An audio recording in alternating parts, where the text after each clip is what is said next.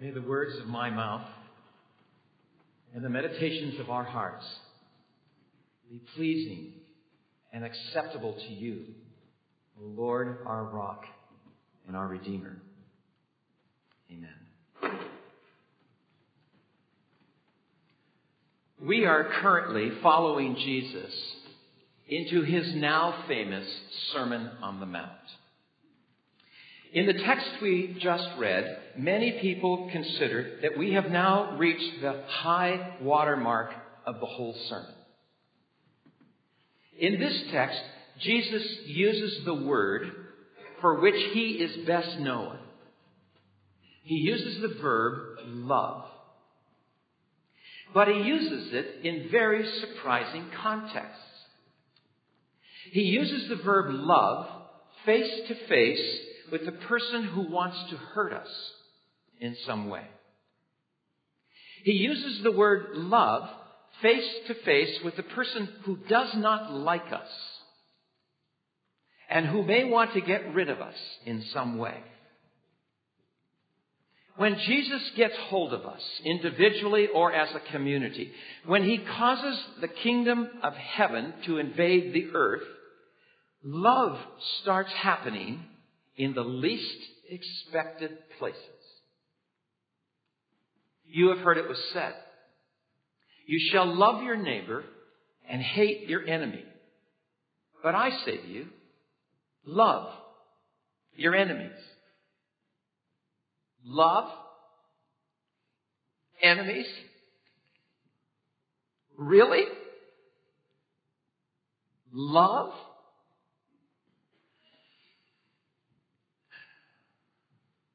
Before wrestling with Jesus' seemingly impossible command, I think it's important to ask the question, to whom is Jesus referring when he says, "You have heard it was said, you shall hate your enemies"?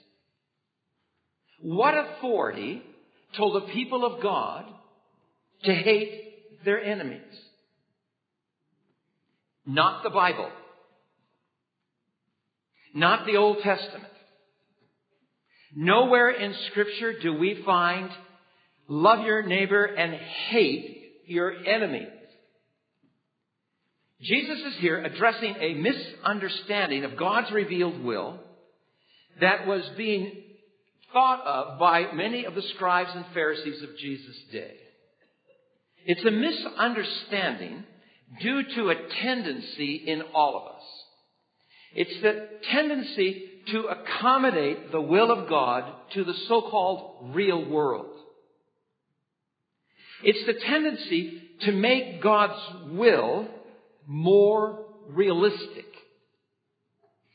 As John Piper observes, often our misunderstanding of God's will is not due to innocent intellectual slips or lack of information. Rather, it's due to a deep unwillingness to submit to the demands of God. Nowhere in the Old Testament does it say, hate your enemies. Oh, yes. There are lots of places in the Old Testament where the people of God do hate their enemies. But nowhere does any authority say, hate your enemy. Indeed, not only is hate your enemy not in the Old Testament, there are clear indications that the will of God goes in the opposite direction. Exodus 23, for example. "If you meet your enemy's ox or his donkey wandering away, you shall surely return it to him. If you see the donkey of one who hates you, lying helpless under its load, you shall refrain from leaving it there. You shall surely release it." Job 31, as part of Job's protest of innocence, Job states, "Have I rejoiced at the extinction of my enemy or exulted when evil befell him? No, I've not allowed my mouth to sin by asking for his life in a curse." And then in Proverbs 25:21. 25:21. I printed the wrong number on the outline in front of you. Proverbs 25:21, a text that Paul quotes in his letter to the Romans. "If your enemy is hungry, feed him. If your enemy is thirsty, give him something to drink." More significantly, the word neighbor, as in love your neighbor, was never intended to be an exclusive term. The Greek word for neighbor means that which is nigh, or that which is standing near, whether friend or foe. The Hebrew word for neighbor means comrade or companion, regardless of who the person is. So, Jewish philosopher Martin Buber can say that in the Old Testament, neighbor means the person with whom I have to do at this moment, who is encountering me right now, the one who's my concern at this instant, no matter whether a blood relative or a total stranger. You can see, therefore, that in this sixth and culminating, you have heard it was said, but I say to you, Jesus is making explicit what was implicitly there all the way along. All along, neighbor would have to include the enemy. All along, love extended to enemies who like us was to be extended to neighbors who, love extended to neighbors who like us was to be extended to neighbors who do not like us. I say to you, love your enemies. Really? I mean, Jesus. Do you really mean to put the word love and the word enemy in the same sentence? Like, you're just doing that for exaggeration, right? Because you want to teach us something else. Love? Enemies? Jesus, you're asking us to do the impossible. To which I think Jesus responds, yes, I do mean to put love and enemies in the same sentence. And no, it is not impossible. To which we respond, Lord, I could use a little help here. Not impossible? Why is your command not impossible? To which I think Jesus says, well, for one thing, my word is the creative word. My word not only informs, it performs. My word has the power to bring into being what I command. In the beginning, I said, let there be light, and there was lots of it. Outside the grave of my good friend, I said, Lazarus, come forth, and he did. And now I say to you, love your enemies, and you will. And for another thing, Jesus says, I only command you to do what I think you can do. You can do this. This is possible. You see, Jesus did not say, like your enemies. Jesus did not say, feel good feelings for those who hurt you. Jesus did not say, fall in love with those who mistreat you. What helps me understand this seemingly impossible command is to realize that Jesus has chosen his verb carefully. You might know that in the Greek language, the language of the New Testament, there are many verbs which we translate with the single English word love. For instance, there's the word storge. Storge is the love of family. Jesus does not say, storge your enemy. There's the word eros. Eros is the love of beauty. Eros is the love that is intoxicated with the object of its desire. Eros is the love that is swept off its feet by the beauty of the other. Jesus does not say, eros, your enemy. There's the word philia. Philia love is the love of mutual respect. Philia is the love two friends have for each other because of the mutual respect for their character and abilities. It's the love for the good. Thus we have in English words like philanthropy, philos anthropos, love of humanity, and philosophy, philosophos, love of wisdom. Jesus does not say, philia, your enemy. The word Jesus uses in the Sermon on the Mount is agape. And agape is love that is born out of decision. Agape is the result of a choice. Agape is not ignited by the loveliness or goodness of the other. Agape is energized by an act of the will. Agape is decision love. Agape is the will to will the goodwill of the other. The will to will the goodwill of the other, whether or not the other deserves it. Agape is the love with which God loves us. Now, here's why I bothered with this little language lesson. You cannot command storge. You're either a member of the family or you're not. You cannot command eros. You are either swept off your feet by the loveliness of the other or you're not. You cannot command philia. You either have respect for the other or you do not. But you can command agape, which is what Jesus does in the text. I say to you, agape your enemies. Choose as an act of your will to respond to your enemy's hate by willing his or her goodwill. Now, what also helps me understand Jesus' seemingly impossible command is to realize that he uses this word enemy intentionally. He calls the person who wants to hurt us enemy. He does not command us to deal with such people by calling them some politically correct other word that kind of mutes the tension. He does not say, just stop thinking of the other as an enemy and you'll feel better about them. He does not say, just think of the other as a victim of her or his past who are helplessly working out their unresolved pain on you. Now, such advice does and can help. It does help to understand where people are coming from. Sharon and I once attended a funeral for this woman who was mean to her family all of her life, and everybody knew it. And I was wondering what was going to happen. And the first word out of the preacher's mouth was, people in pain inflict pain. That's helpful to know. But that's not enough to change behavior.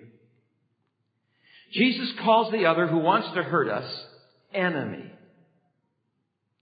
Which is to say that we will not obey Jesus' command to love the enemy until we own the fact that they are an enemy, or at least own the fact that they seem to be, that we perceive them to be an enemy. Which is to say that we will not obey Jesus' command to love the enemy until we first own the fact that we hate them. We will not love our enemies until we acknowledge that they feel like enemies and that deep down we hate them for what they have done to us. We will not love until we first face the fact that we do hate. And such hate is understandable, and it's understandable to God. For even God hates. God hates what the enemy has done. God hates the hurtful and evil word or deed. The living God does not just stand by, folding his hands and spouting pious platitudes in the face of wrongdoing. And for us to do so insults God's holiness and justice. We ought to be very angry, as God is, when someone is raped, or when a drunk driver causes an accident, or when drug dealers sell their poison to children, or when these people kidnap kids and make them soldiers, or when people sneak around sabotaging our reputations. We are not alive unless we initially respond with something akin to hate. We are certainly not alive with God's passion for shalom, for wholeness, for right relatedness, unless in some sense we hate whatever destroys shalom. We're not ready to love the enemy until we first admit that we hate. Now, those who wrote the Psalms understood this. And that's why they pray the way they do. The psalmists know the will of God. The psalmists know the call to a higher level and to a higher way. Yet they do not fake it. Before they can love, they know they have to be honest that they hate. We saw this last summer when we worked through the Psalms. Psalms like 109. When he who has spoken evil of me is tried, let him come forth guilty. May his days be few. May another seize his goods. Psalm 10. Break the arm of the wicked and the evildoer. Psalm 58. Oh God, break the teeth in their mouths. The psalmists pray that way because that's the way they feel, and that's the way we feel. Right? And we will not be able to love the enemy until we face the fact that we hate the enemy. I quoted from Eugene Peterson last summer from his book on the Psalms. He puts it this way. It is easy to be honest before God with our hallelujahs. It's somewhat more difficult to be honest with our hurts. It is nearly impossible to be honest before God in the dark emotions of our hate. But, says Peterson, we have to follow the psalmist and learn to be that honest. We are not to pray who we think we are. We're to pray who we actually are. We're not to pray who we think we should be. We should pray who we actually are. Peterson says, the way of prayer is not to cover over unlovely emotions so that they will appear respectable, but to expose them so they can be enlisted in the work of the kingdom. Be still for just a moment and bring to your mind a person who has hurt you. And tell the Lord what you feel about that person, honestly.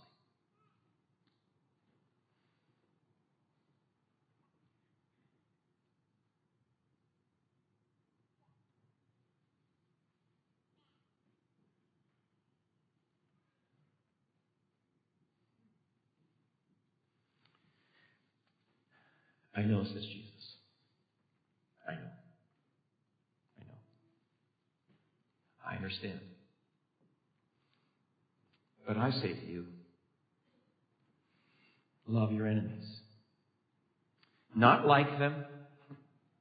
Not feel good about them. Not gush over them. But agape them. Will to will their good will. 2 questions. Why and how? Why should we do this, Lord? 3 reasons. First, to break the cycle of hate. To keep on hating those who hurt us just makes the vicious cycle keep going. Hate for hurt, hate for hate, only multiplies hate. And slowly but surely, as Martin Luther King used to say, we slowly but surely descend into the spiral of destruction. Only light breaks the spell of darkness, and only love can break the chain reaction of hate. Second, we are to agape love so that our souls do not rot. To keep hating those who hurt us rots our souls, as we all know. Hate changes the hater. Hate changes the hater. Hate distorts the perspective. Hate distorts our personality. Hate takes a toll on parts of our body. I know many people who are sick because they've hanging on to hate. Hate hurts the one being hated, but more, hate hurts the hater. You psychologists can tell us that hate divides the personality and only love can reintegrate it. Just before Christmas, I finished reading a book entitled Unbroken. Unbroken by Laura Hildebrand. This was recommended to me by David Brenthal. It's the story of Louis Zamperini, who I had met years ago, but I didn't know his story, who lived through World War II and suffered in unbelievable ways. The plane he was flying over the Pacific Ocean was shot down. He drifted on a raft for months, struggling with thirst and dehydration, starvation, with sharks, with enemy planes shooting at him. When he finally did make it to land, he was put into enemy prisons. And there he was treated like an animal. It's awful to read. For years, treated like an animal. One prison guard especially treated him in evil, demonic ways. The prisoners called him the Bird. By the grace of God, Zamborini made it through that hell and was released to return home at the end of the war. But he still lived in that hell because of his hate for the Bird. And this is how Miss Hildebrand then describes his state of being. No one could reach Louis because he had never really come home. In prison camp, he had been beaten into dehumanized obedience to a world order in which the Bird was absolute sovereign. And it was under this world order that he still lived. The Bird had taken his dignity and left him feeling humiliated, ashamed, and powerless. And Louis believed that only the Bird could restore him by suffering and dying in the grip of his hands. A once singularly hopeful man now believed his only hope lay in murder. And she writes this. Brilliant. The paradox of vengefulness is that it makes men dependent upon those who have harmed them, believing that their release from pain will come only when they make their tormentors suffer. In seeking the Bird's death to free him, Louis had chained himself once again to his tyrant. During the war, Bird had been unwilling to let go of Louis. After the war, Louis was unable to let go of the Bird. Slowly, his life fell apart at every level. Relationally, psychologically, financially, spiritually. And finally, his wife decided she just had to get out and to leave him. Cynthia packed her things, took the baby, and walked out. Louis was alone. All he had left now was his alcohol and his resentment. The emotion that Jean Armory would write nails every one of us onto the cross of our ruined past. Whoa. Resentment.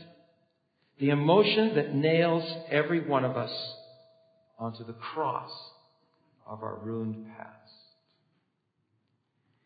Blessed be his name. Jesus got a hold of Zamborini. I will not tell you how, because that will ruin the story for you. But miraculously, and I use the word intentionally, miraculously, he was able to let go of his hate for the Bird. We obey Jesus' command to agape love the enemy because we do not want to spiral down into the pit of hate, and because we do not want our souls to rot. And third, because we want to be whole. That is, we want to be like the Father of the Lord Jesus. Notice how Jesus puts it. Love your enemy in order that. Love your enemy in order that you may be. Love your enemy in order that you may be sons and daughters of your Father who is in heaven. The Father, Jesus says, causes his sun to rise on the evil and the good. He sends his rain on the righteous and the unrighteous. The love of the Father is indiscriminate and scandalous. God loves those who love God, and God loves those who do not love God. And he is good to both. Dale Bruner puts it most provocatively. The communists and the capitalists, the rebels and the reactionaries, the reds and the rednecks, the whole lot get just as much sun and just as much rain as the devout and the dedicated, the Bible students and the evangelists, the prayers and the socially involved. By this even-handedness, God displays his maturity to the world and his will for his disciples. Love, in order that you may be children of the Father. This suggests to me that we will obey Jesus' command to agape love our enemies to the degree that we understand the Father heart of God. Love in order that you may be. Not love in order that you may become. In order that you may be. In order that you may be who you are. Be who Jesus has made us to be, children of his Father. Be like the Father who loves indiscriminately and scandalously. Now this, I think, is how we're to understand that startling word at the end of the text. You are to be perfect, as your heavenly Father is perfect. Holy moly. The word is telaios, which means mature. You are to be mature in love the way your Father is mature in love. We will grapple with that next Sunday. Second question, how? How are we to agape love our enemies? In 3 ways. First, in simple deeds. Agape deeds. Nothing fancy and nothing superheroic. Just deeds of goodness. In Luke's Gospel, Jesus says, do good to those who hate you. Paul expands on this, quoting the Proverbs we quoted earlier in his letter to the Romans. If your enemy is hungry, feed him. If he is thirsty, give him something to drink. Is this pious, utopian dreaming? Or is it the power of the kingdom of God? John Macarius was the president of a college in Beirut, Lebanon. In the 1980s, as the violence began to rise in that city, most of the families in their apartment complex evacuated. He and his wife decided they would stay. One day, they heard these enemy soldiers starting at the bottom and coming layer by layer up the apartment building and beginning to destroy all the apartments. Soldiers would barge into a room, and if someone was left, they would beat the person. As they continued their terror, John and his wife decided they would make some coffee and they would bring some sweet cakes out of the cupboard.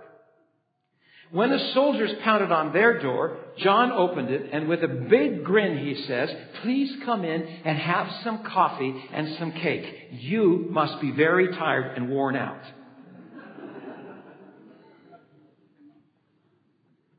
And with astonishment, the soldiers sat down, ate, drank, and went on their way. Agape your enemies with simple acts of goodwill. And second, agape by word. Jesus tells us to pray for those who persecute us and to bless those who, to pray for those who persecute us, yes, and bless those who curse us. In the Jewish world, to bless or to curse was to speak a word that in some mysterious way made things happen. This is why a Jew is very careful to give a blessing or a curse, because once it's spoken, you cannot retract it. Think Isaac and Jacob. They gave blessings to the wrong person and they couldn't bring it back.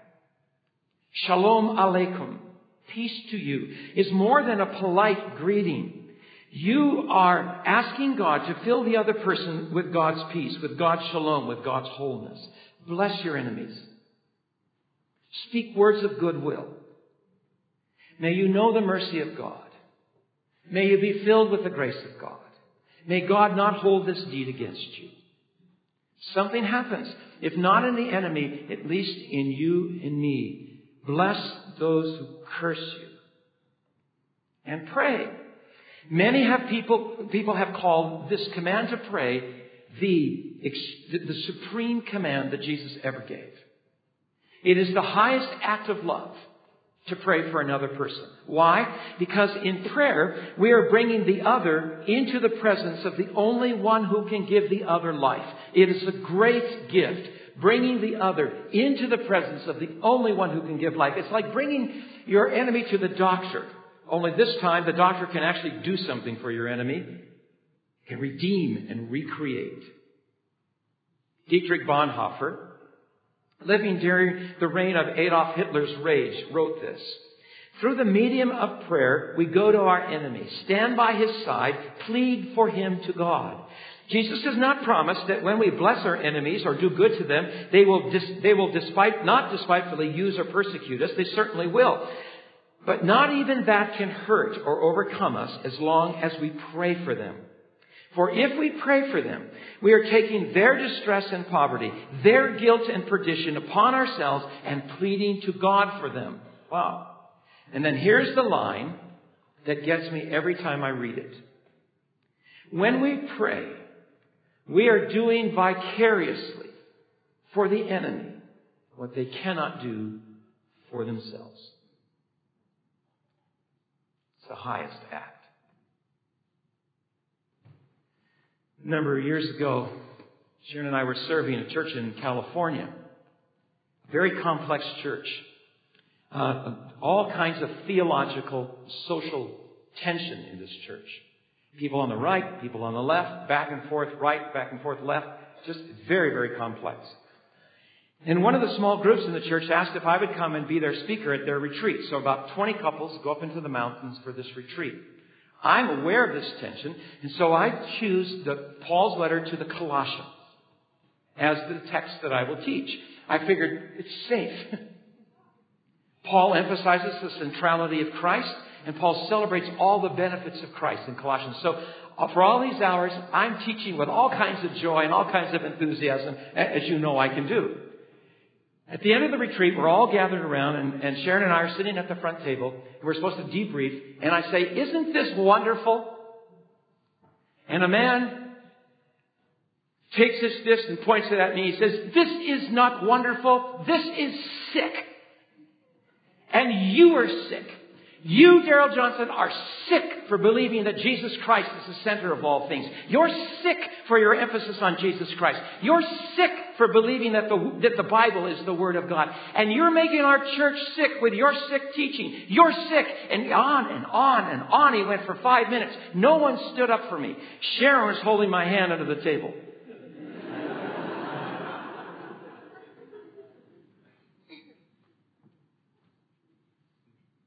Bless those who curse you. It's the only way to get rid of the curse. Pray for those who persecute you, because you're doing for them what in their hate for you they cannot do. As is the case with every one of Jesus' commands, He's only telling us to do what He does. On the cross, "Father, forgive them. They do not know what they're doing. My enemies don't know what they're doing, Father." And millions upon millions have followed Him. Stephen, when he's being stoned together, "Father, forgive them." James, the brother of Jesus, who, while he's being executed, cries out, "I beg you, Lord God, Father, forgive them, for they know not what to do." And here's the gospel in all of this. As we keep blessing the enemy, as we keep praying for the enemy, one morning we wake up and we discover they are no longer enemies, but they are brothers and sisters for whom Jesus died. Through intercessing for them at the foot of the cross, the enemy slowly becomes the person for whom Jesus dies. Agape in deed, agape in word, and third, surrender. Agape love by surrendering to the agape love of God. You see, we are not empowered to agape the enemy by asking how the enemy treated us. We're empowered to agape the enemy by asking how the Father treated us. And were we not the Father's enemies? Were not every human being once an enemy of the Father? During this Lenten season, I have found myself drawn more and more to the 5th chapter of Paul's letter to the Romans. In that chapter, Paul celebrates this scandalous love of God. He writes, "The love of God has been poured out in our hearts through the Holy Spirit who has been given to us." And he rejoices in this outpouring love. The question to ask in reading that text is, upon whom is all of this love of God being poured out? On those who are helpless, says Paul, while we were still helpless. On those who are ungodly, says Paul. On those who were sinners, says Paul, while we were still sinners. And on those who were enemies, says Paul, God's enemies. While we were enemies, God pours His love out on His enemies. God goes to the cross for His enemies. God goes to the cross for me. You've heard it was said, "You shall love your neighbors and hate your enemies. But I, your master and Savior and the lover of your souls, says to you, love your enemies." Impossible? Not if the preacher on the mount knows what he's talking about. Not if the preacher on the mount takes our wounded hearts in his hands. Not if the preacher on the mount takes us into his heart. And not if you stand beneath the cross of Jesus and surrender to this massive love for enemies,